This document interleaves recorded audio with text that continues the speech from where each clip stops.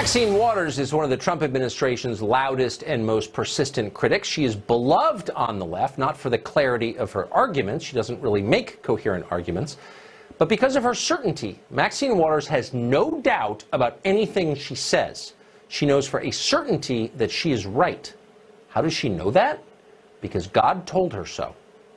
This is the work that I've been sent to do, and as Pastor said to me when I came in this morning, when God sends you to do something, you just do it. I cannot do nothing till tomorrow morning. I'm going to tell them, Pastor told me to come here and just do it. There you have it. Maxine Waters isn't really a political figure anymore. She is a theologian, and that's why she fits in so perfectly on the modern left, which has become a kind of religious sect. The point isn't to convince voters anymore. It's to convert heretics and burn witches. If you're wondering why it's so hard to argue with progressives, this is why. They know before you utter a single word that they are virtuous and you are sinful. End of conversation. It's like debating a Hare Krishna. You won't get far. In some ways, it's the story of this show every night, and it's also exposed in great detail in the new book, Ship of Fools, which is coming out in October. You can order it now if you like. It explains a lot. That's it for us. Stay cheerful. It's our duty. See you Monday.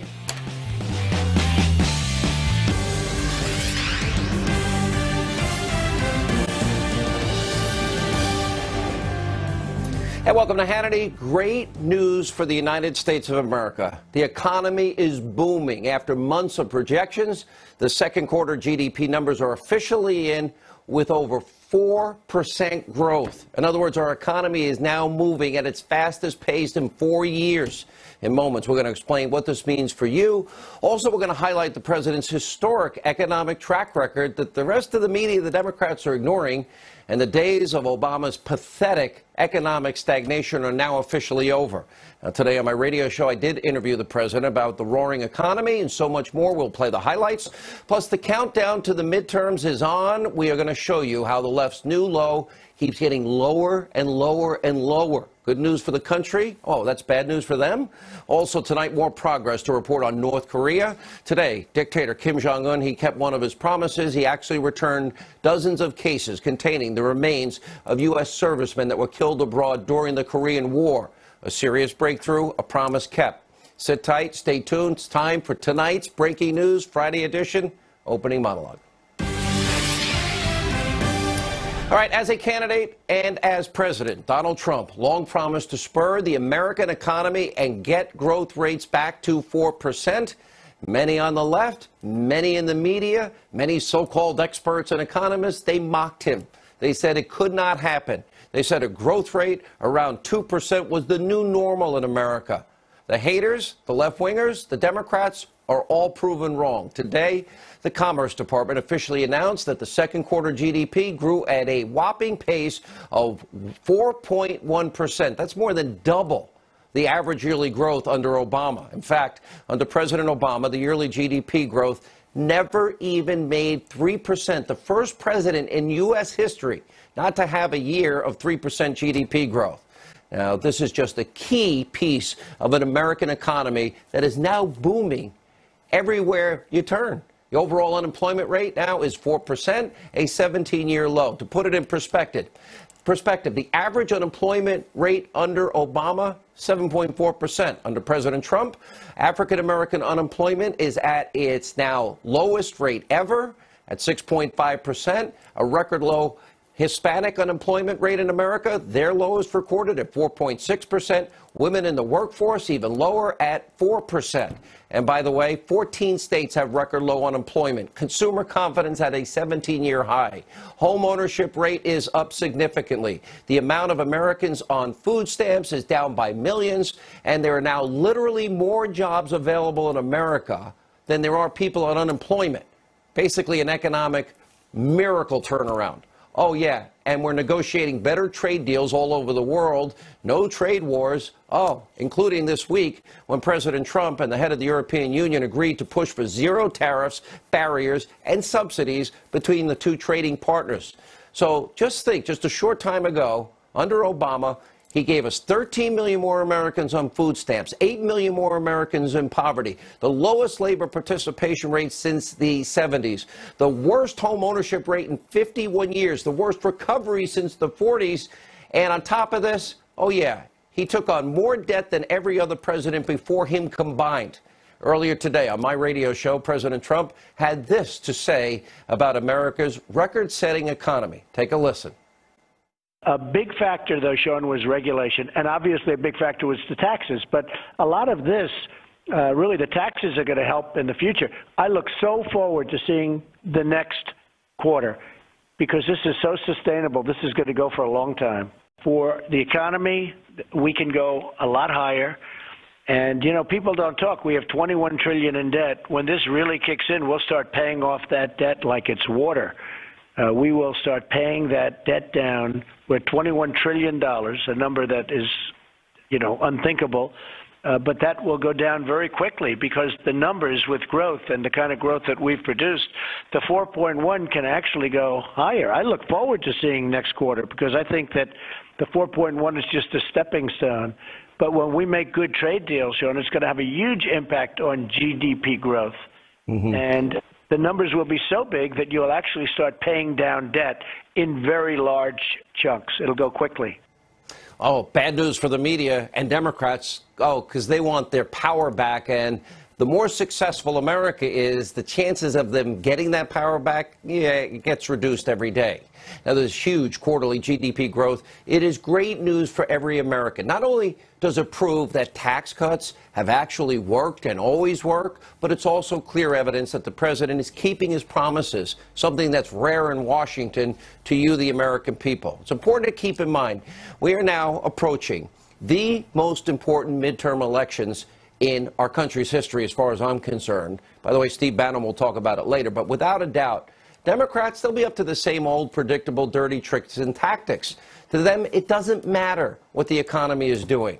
Instead, they want you to believe that Republicans are monsters, that they're racist and sexist and misogynic and xenophobic and homophobic, Islamophobic, that they want dirty air and water even though they drink it and breathe it, and they want to literally throw Granny over a cliff, and they want to kill children. Earlier today, I asked the president about that and so much more. Here's his answer. The Democrats want to raise everybody's taxes. They want to give back these massive tax cuts that we got and reforms that are so good for everybody, but the tax cuts. So they want to raise people's taxes. They want to open up borders. They want to get rid of ICE. I mean, the things they're doing are so destructive. We won't have a country. So they want their crumbs back. Well. Yeah, they want their crumbs back. They want open borders. They want Obamacare. Yeah. They want to impeach you, and they want to stop all investigations into deep corruption. All right, the president's right, and ahead of the midterms, it is very clear that the left, they really have no plan to improve the lives of, the forgotten men and women. We lived 8 years under economic failure and stagnation. What, you want to take it back? You want the crumbs back? Really? You want to impeach Trump? Is that what you want to do? You want to preserve the disaster of Obamacare, where every American didn't keep their doctor and didn't keep their plan, and they're not paying less? They want to eliminate ICE. They want open borders. Oh, they want to stop the investigations into what was the biggest abuse of power by the deep state in American history. So with 101 days to go as these midterms get close, the rhetoric, their conduct is only going to get worse and worse and worse. And, of course, they're willing accomplices in the media that just echo each other. Now, President Trump's successful presidency is literally driving them insane. By the way, this week they were really in rare form. Total insanity. They wake up every day. How can I hate Trump today? Take a look. So I am calling on everyone right now who understands what's at stake, who understands who Kavanaugh is. In a moral moment, there is no bystanders. You are either complicit in the evil, you are either contributing to the wrong, or you are fighting against it. Jay-Z, prolific rapper, prolific philosopher, I'm taking a quote from him. You know, Putin has got Donald Trump big pimping Donald Trump right now. Was Donald Trump working with advanced knowledge to be part of an international conspiracy? No. He was furious because he found out Melania was watching CNN instead of fucks, which, when you think about it, is probably her way of cheating on him. And this week, in person, the harassment of Trump allies continued. First, it was, Secretary Nielsen. Then it was White House Press Secretary Sarah Sanders and Florida Attorney General Pam Bondi and Majority Leader Mitch McConnell and his wife, the Transportation Secretary. And now they're going after Sean Spicer because he has a book out that people want to buy. And on Wednesday, literally shouted down by one of these leftists at a book signing. Take a look. Hey, Sean, you're a real piece of garbage. And I hope you look around and you see all these empty seats and you realize even in New York City, people will not come and pay money to hear you speak. I've read the reviews. It's a garbage book. You're as stupid as you look. It's a garbage book and you're a garbage person. Sir. Okay, I got it. You lied as press secretary. Now you're lying in your book. I've read the reviews. The Wall Street Journal called you a liar. I wish I was wrong in this prediction, but you can expect this kind of behavior, this kind of rhetoric from the left, and it's only going to get worse and worse as we get closer to the midterms in November. Why? Because they want their power back at all costs, and they think the louder they get, the more effective they'll be. And finally, tonight, we end with some positive developments out of the Korean Peninsula. Kim Jong-un, he did keep his commitment to President Trump in the U.S., and he did return the remains of U.S. servicemen killed decades ago in the Korean War. Listen to this. We did meet. We had a great meeting, a very, very great meeting. I mean, I think you could have lost 50 million people more. If you think that Seoul has 28 million people, it's right on the border. People say hundreds of thousands, not hundreds of thousands. We're talking about 50, 60, 100 million people could have been wiped out and lost. We had a great meeting, historic, and among other things, where the remains are starting to come back. Missiles have been stopped. We don't have rockets and missiles shot over Japan. The hostages, we got them back. Even before I left, we got them back. Nuclear testing, no more. Rocket testing, no more. So many things have changed. And, one thing, all of their propaganda material and the propaganda, which has been up for years, propaganda, the signs, the music, it's all stopped. It's all been taken down. So many positive things have happened. And, we have time. There's no rush. I told my people, don't rush. We have sanctions on. We haven't taken any sanctions off. And we hope, I look forward to the time when we do take the sanctions off, because when that happens, a lot of good things will have happened on the other side. Oh, and he's not trying to bribe a dictator. This is more tangible progress out of the president's diplomatic efforts with little rocket man Kim Jong-un, and at the very least an important moment for all of those who did lose their loved ones in the Korean War. And tonight, the negotiations to denuclearize the Korean Peninsula continue, and we'll update you on everything that transpires. But in the meantime, no rockets have been fired since December over Japan. Is not a threat to the region. It looks like Fire and Fury and My Button's Bigger Than Yours, and ours actually works, is actually working. Oh, and we did get our hostages out, and there was the dismantling of one of the nuclear test sites. Here with reaction, the author of the #1 New York Times bestseller this week, Liars, Leakers, and Liberals. #1 on the New York Times bestseller list. You know her as Judge Jeanine Pirro, and the author of another New York Times bestseller, The Geraldo Show, Fox News correspondent at large, Geraldo Rivera. Congratulations to both of you. Judge Jeanine, good for you.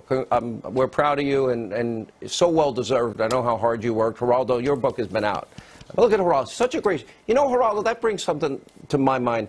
You've always said, and we disagree on immigration, and I don't want to hear it today about immigration, although you agree with the wall. You do agree. But you actually keep saying, and I love this about you, even though that we don't agree on everything. You keep saying, I want this president to succeed because I want my country to succeed. I don't feel that from the Democratic Party. They're not happy today about these GDP numbers. They would applaud if the president stumbled on the sidewalk, I think, Sean. There is a hatred of Donald Trump that is something that is almost unprecedented. It is extraordinary how people are actively rooting for the president and the presidency to fail. I think that it is It's selfish, it's narcissistic, it's so pedestrian and partisan. It really is one reason politics has such a foul stench. But I think that the president could help himself more. You started the program with these great economic numbers. The thing about these economic numbers, a rising tide is lifting all ships. Americans are doing better than ever. Wages are going up. There are more jobs than people seeking jobs. But at its core, this is also a tremendous civil rights movement by President Trump. Bingo. He Very is important. doing more for the inner city. He's doing more for the inner city than all of the liberals and the wishy-washy and come on and socialism and all the rest of it. Black unemployment, historic lows. Hispanic unemployment at historic lows. Were I on the president's team, I would say this is what you focus on. Say this every day, every single day. We're not getting nuked from North Korea, and look what we're doing for the cities. Look what we're doing for the constituency that voted for my opponent. We are doing more than all of these liberal programs combined, John. You know, Geraldo's right on the money, but I've said, Judge, that if the president cured cancer at this point, seriously, I really believe it. If the president cured cancer and gave every American $30 million, the media and Democrats would still hate this guy. If he adopted their agenda, which failed, they would still hate him. Well, there's no question, Sean, that the hatred toward this president is unparalleled in American history. And there is not one metric that has suffered under this president. We are better off in every possible metric. I remember when President Obama said all manufacturing jobs, that's a thing of the past. We now have 400,000 new manufacturing jobs in this country. We now have unemployment, and I won't repeat all of the good things that have been said. But here's the truth. You know, Geraldo says that president should talk more about, you know, this civil rights issue of helping the people who have been forgotten. But the truth is, Geraldo, he can talk about it from the highest mountains, and the press wouldn't report it. But the American people instinctively understood that this was a man, this Donald Trump, who had never run for any office in his life, instinctively understands the plight of the hardworking American man and woman. And so we gave him a chance to use his words. We had nothing to lose. He said, what do you have to lose? Every metric has improved. That's right. You know, and that's what the Geraldo, American people think. And, you know, every day he takes incoming. And every day I realize more than ever, this man is a force of nature. He can handle anything and keep fighting for us. You know, Geraldo, this is a really good point. Every election, it's the same thing from the Democrats. Racist, sexist, homophobic, xenophobic, Islamophobic, you know, throw granny over the cliff, scare Americans. You know, give me one idea that Democrats, besides impeachment, keeping Obamacare, open borders, and they want their crumbs back. One idea that they're offering the American people that they would deserve us to go back to what? To Obama's 13 million additions to food stamps and 8 million more in poverty? What are they offering? Well, Medicaid for everybody, which is a wonderful idea. Public we could pay that for that at too. The college level for everybody, free college, you know, free these are great housing, ideas. free daycare. The problem is, as the apparent nominee for the Democratic congressional seat in the Bronx and Queens, Ms. Ocasio-Cortez, her platform is wonderful. It spells out a utopian socialist universe. The reality, going back to what I said, is that capitalism is the best engine for lifting people out of poverty and into the middle classes and beyond. I think that you have to stress those things, but I also think that it is sophomoric of us to avoid the fact that a lot of the hatred directed at President Trump, some of it is self-inflicted, and I could talk about that if you want, but a lot of it also is the fear. You remember the huge demonstrations the day after the inauguration by women wearing pink hats everywhere. Their problem was the fear that the president would curtail the rights granted under Roe v. Wade. It is a sticky subject. Nobody likes to talk about it. We kind of roll our eyes. You don't want to hear the other side of it. One of the advantages I've had being at Fox, being with you, is I respect your point of view on that, but I can't say that that is generally held, and there's a fear that the president will I stack respect, the Supreme Court and do away with the right to choose. we become best friends, and we disagree. We'll go out and have a drink and a bite to eat and argue, but we're friends. Because I believe in the sincerity. I believe in your Same with you. sincerity. You want the I believe country that to be you're better. An honest person. Absolutely. And Judge, that's missing everywhere. I am seeing such a level of dishonesty. Here's the thing. They're not going to focus on the so-called news channels about all this success, which is, as Geraldo's rightly saying, we're changing. The forgotten men and women that have been left behind are now getting more opportunity than they've ever had. And I'm the guy that started as a dishwasher. So I identify with that. With people that are struggling, because I've struggled for 20 years of my life, 25 years. Well, you know, and you know, when you talk about Geraldo, I was in that march in Washington, and thank goodness there were 2 Navy SEALs with me, retired, and at the very least I was protected, but the hate was palpable. And when I asked people in that parade or whatever, the march protest, what they were protesting, they just hated Donald Trump. Look, female unemployment, Sean, you talked about it at the beginning of the show. It's at 4%. And you look at Ivanka Trump. This is a woman who has spent her adult life trying to promote women as entrepreneurs. Look at how they treat her. Finish her. And look at how they treat Ivanka. And hashtag grab your wallet. And the granddaughter of the president, right, for crying out loud. all of them. Look, here's the bottom line. America is better off. The left is trying to shut down the right. I've had my own experiences with it. They call us fascists, but the fascism is when there's only one way of thinking and everyone else has to be shut down. Last word, Geraldo. I think what happened to Ivanka and her decision to give up her businesses is absolutely shameful. She and her husband, Jared, have worked so hard for free for the country, and for people to attack their businesses by sabotage the way they have, I think is really, really regrettable. Some of these people working in Washington will pay more money, literally in lawyers, than they get paid. All right, don't forget, Judge Janine tomorrow night, 9 Eastern, and when we come back, former Trump White House strategist Steve Bannon, 101 days away from the election, Jim Jordan, and the rest of my exclusive interview with Roseanne Barr.